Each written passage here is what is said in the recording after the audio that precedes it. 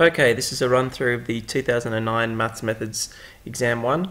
As always, if you have any questions or if you find a mistake, just leave a comment. So here we go, question 1. This is a straight product rule question. So if we differentiate x, we get 1, leave log x the same, plus leave x the same and differentiate log, which is 1 on x. So that gives us our log of x plus x on x, which simplifies to log of x plus 1. You note I've got d dx here, not dy dx. There's been no y introduced in the question, so we'll just write d dx. Alright, part B, using the quotient rule, f dash of x, here's v du dx minus u times dv dx over v squared. Sub in pi and simplify, we get 2 on 2 pi plus 2 all squared. I wouldn't try expanding that. It's not going to make your answer any simpler, so we'll just leave it there, and that should get us the 3 marks. Moving on, find an antiderivative of 1 on 1 minus 2x. So using the proper notation, we'll take out a negative 1 on 2 out the front, and we'll write log of 1 minus 2x, not forgetting our modular signs. You notice I don't have a plus c here. It's not needed, seeing as we've been asked for an antiderivative. Pretty straightforward question. Moving on, we need to find evaluated definite integral. So if we anti-differentiate what's inside the brackets there, we get 2 on 3 x to the 3 on 2 plus x with our terminals of 4 and 1. If we sub all of that in, being careful to use lots of brackets so we don't muck up any of the negatives. We get also, once we sub in 4 to the 3 on 2, probably the easiest way to do that is to rewrite it as 4 to the half to the power of 3. So 4 to the half is 2, to the power of 3 is 8. So that's where our 16 on 3 has come from. Put everything over a common denominator, simplify, we get 23 over 3. Okay, next question, we're asked to find an inverse function. So our original function is f of x is equal to 3 on x minus 4.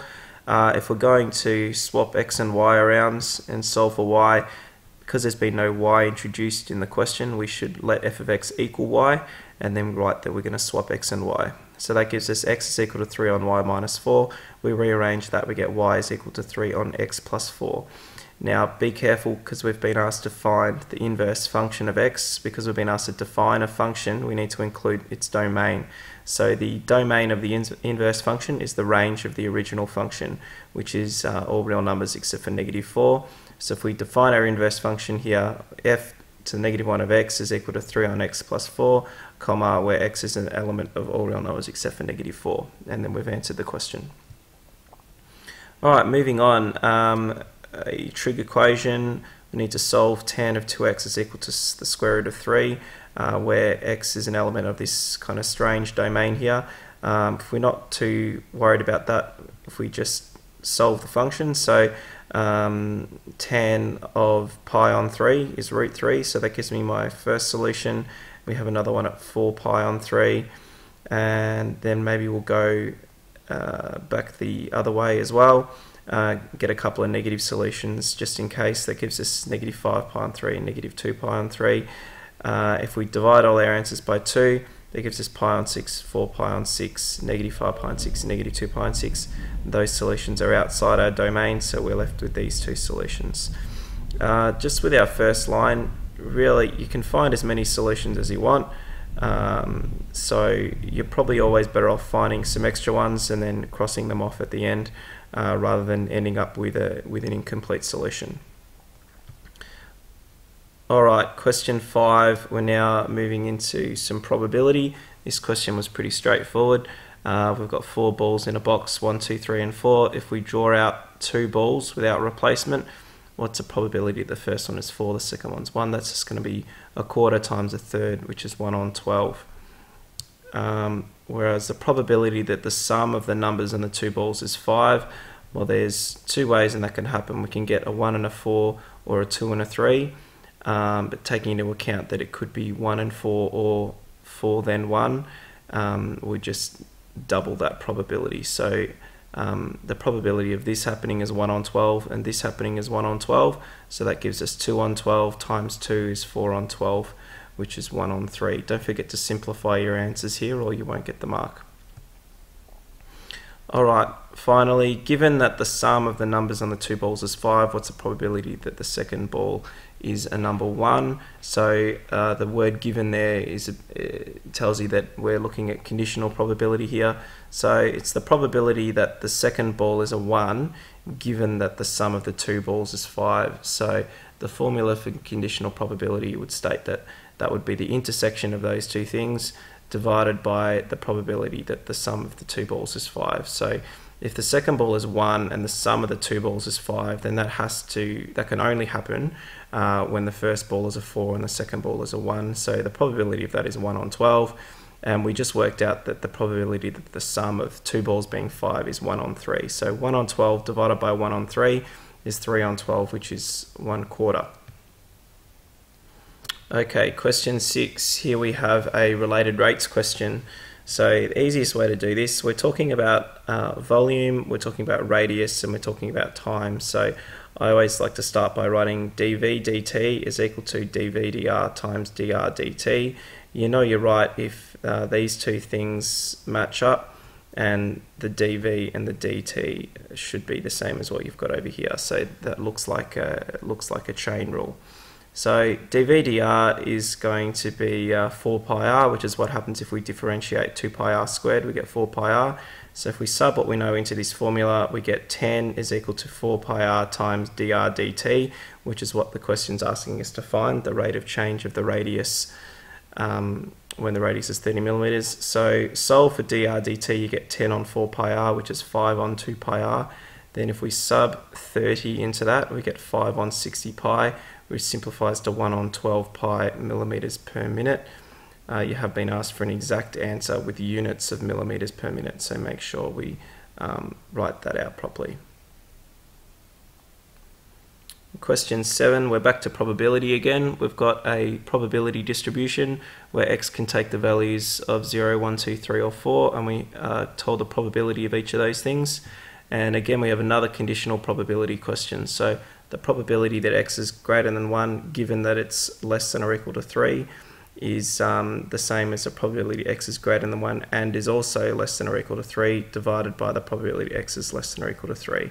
So the probability x is greater than 1 and less than or equal to 3 is going to be the probability that it is either 2 or 3, which is 0.4 plus 0.2 divided by 0.9 gives us 0.6 over 0.9, which simplifies to 2 on 3.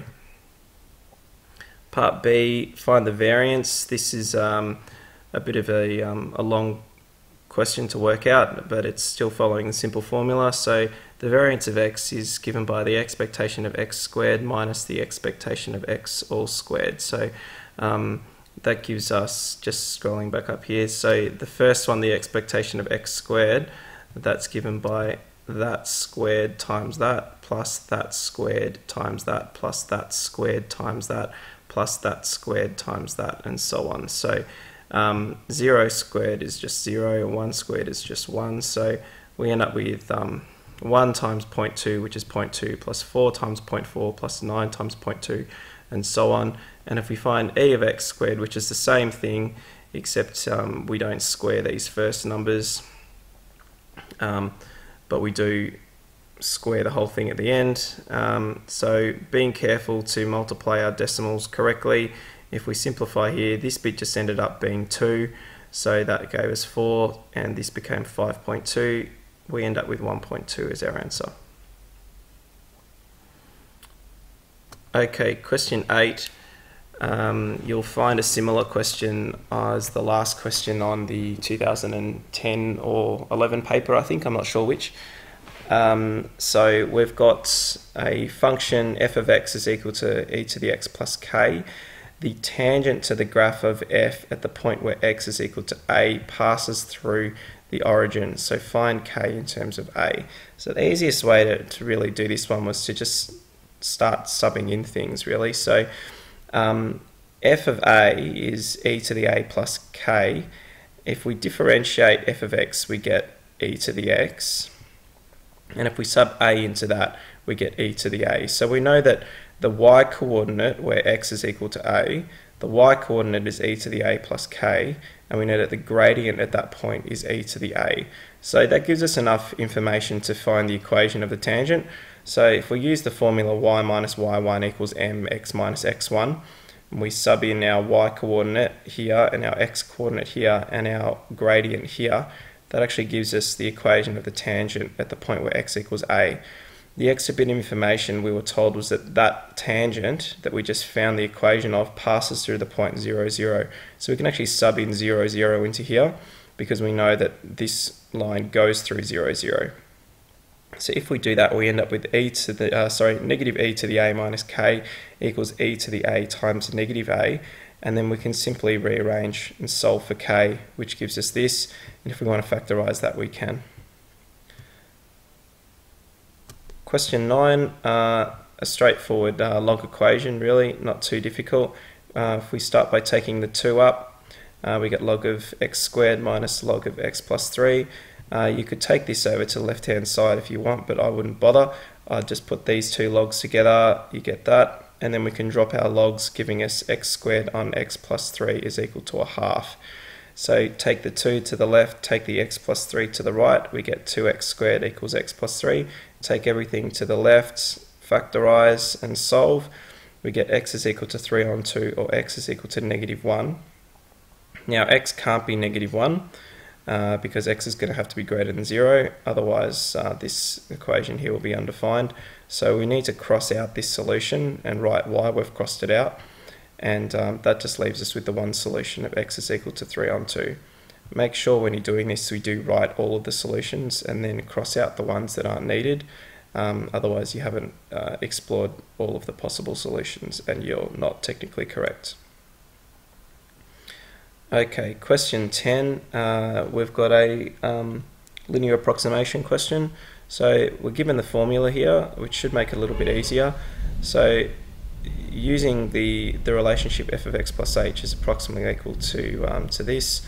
For a small value of h, find an approximate value for the cube root of 8.06. So the first thing you should do is we're going to decide what the function is actually going to be. So it's obviously just going to be the cube root of x, where we're going to use 8 as x and h is going to be 0.06.